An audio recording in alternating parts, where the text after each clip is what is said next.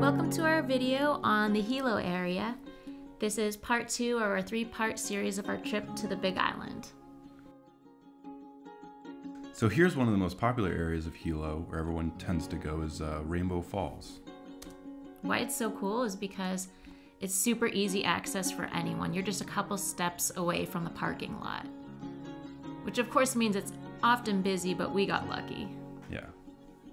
Yeah, we also checked out a couple different places nearby, like Boiling Pots, and there was this other place that we really liked. It was Wai'ale Falls. Such a cool spot. There was the lower falls and then the higher falls, and it's just about a 10-minute hike up to the higher part. There's plenty of space to explore, and you'll see I ended up even swimming up there. Yeah, and if you are allergic to mosquitoes or bugs, I would definitely bring a little bit of bug spray. We didn't get bit too bad. I think I only had 1 or 2 bites, so. Yeah, I didn't have any, but they don't tend to like me. And I would recommend wearing water shoes if you're thinking of swimming at all, because it's obviously very rocky. Yeah, it had water slides, well, natural water slides, and plenty of places to swim. As you can see, Rachel here swimming.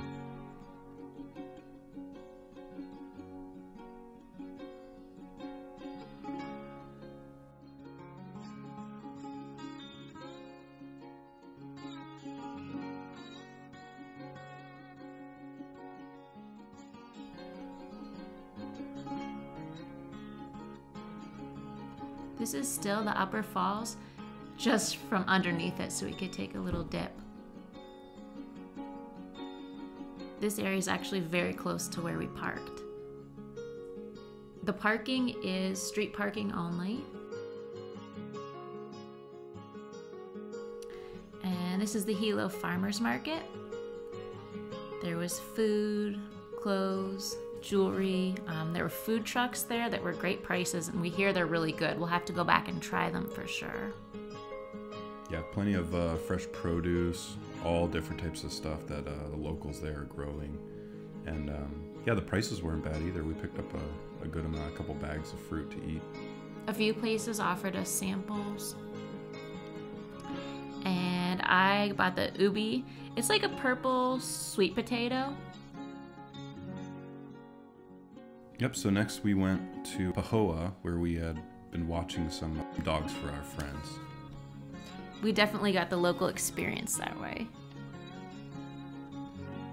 Yeah, so it was 3 labs, one of which was a puppy. I guess the 2 of which were puppies, but one was a little older, but they were all really sweet and fun to take care of. What an awesome backyard for them to play in. And for you to play in. True. Yeah, I ran with them, I relaxed with them, and we got some fruit from their yard.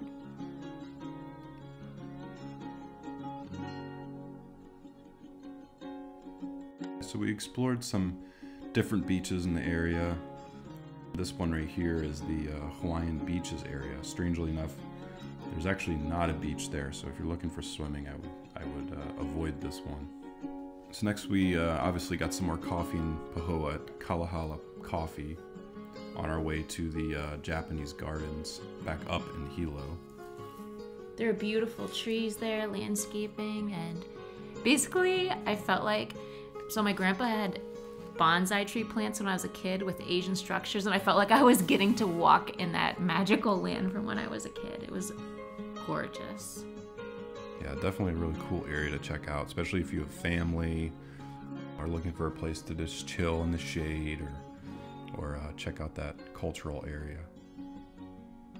Yeah, so this area on the other side of the bridge was such a family fun area. You could totally feel the aloha spirit. Everyone was just in the moment and happy. Yeah, they were jumping off their structures here into the water, making food, doing all sorts of fun stuff. Hawaiian music playing. We were jealous.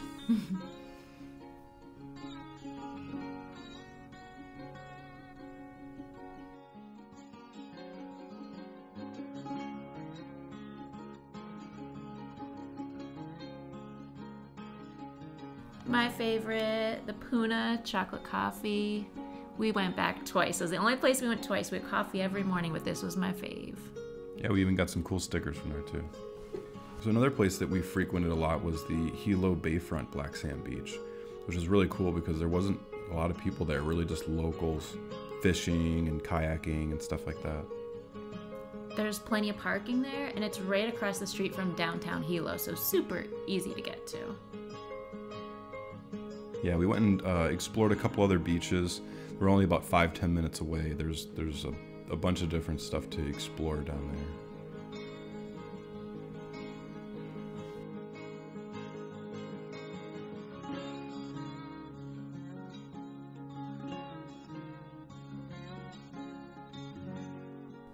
Vibe Cafe was really a cool, fresh place that had vegan and vegetarian food. We got the vegan jackfruit nachos and fried rice. The flavors were poppin'. So Rachel really wanted to get a ukulele, so we checked out a local spot there called Music Exchange. So everywhere we went, we really heard people playing ukulele, from the beaches to restaurants. So learning the ukulele was something I wanted to bring home with me, bring home some of that aloha sound.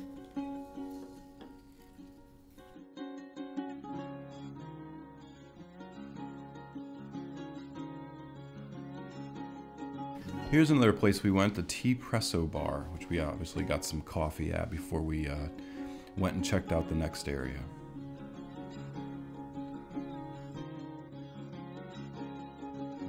So one of our favorite places to go was up north of Hilo to Honoli'i Beach Park, which is a big surfer spot.